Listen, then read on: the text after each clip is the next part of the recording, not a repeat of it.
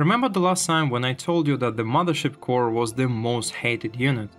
Well, to be honest, there's another really strong competitor, and that's Infested Terran. This unit that could only be summoned by infestors lasted for almost a decade before being eventually removed from the game. And today we'll dive into its story and we'll see why it was OP. Let's start with some crazy stuff that was in the beta. Infested Terrans could actually be created by overseers, but the issue here was blatant.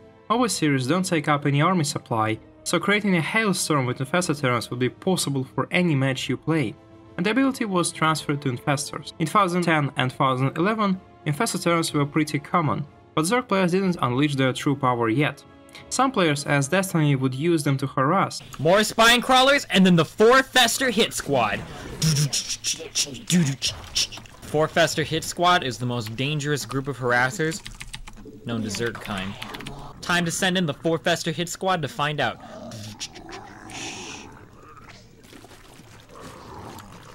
Go! Oh shit, he's got a hive! Nuke it! Nuke it! Nuke it! Nuke it! Ah, get out! Get out! Get out!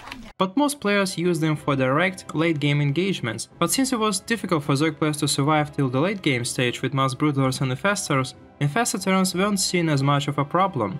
But everything changed with one single patch that increased Queen's strength in the early game. You might ask me, what does Queen have to do with Infested Terrans?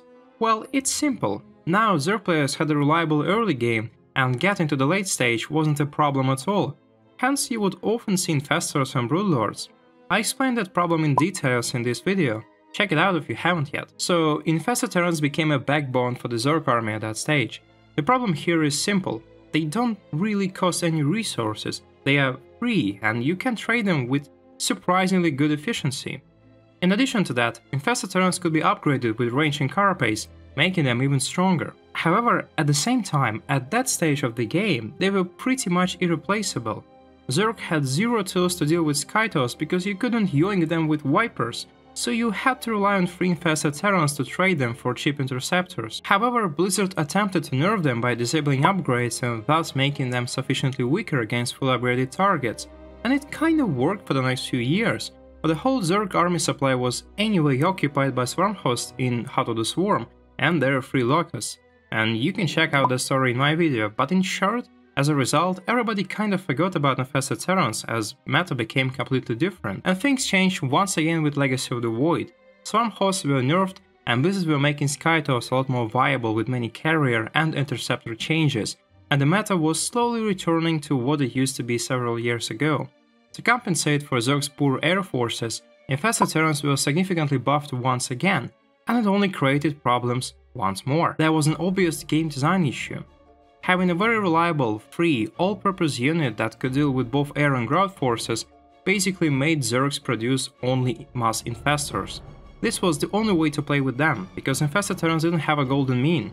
If you create only a couple of them, they are not that useful, so you really have to mass produce infestors to create a gigantic Infested Terran army. And this is something that Blizzard always tried to avoid happening in their games. StarCraft 2 army composition shouldn't be binary and too simple, and it should consist of multiple units that fill multiple roles to complement each other.